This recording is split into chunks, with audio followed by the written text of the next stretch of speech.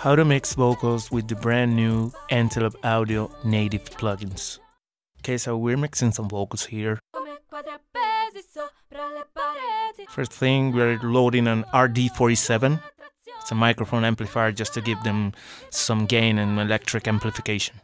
Next up, an EQ, just cutting up the lows, giving some high end, cutting right here, giving some body,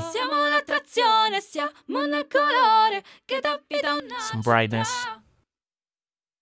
Next up, we're compressing the vocal, giving some fast attack, medium release, controlling the threshold. Next up, we are loading some other compressor, classic 1176, just to control the picks. It's around here. I'm loading some chorus, PBD chorus. We're using it as a send.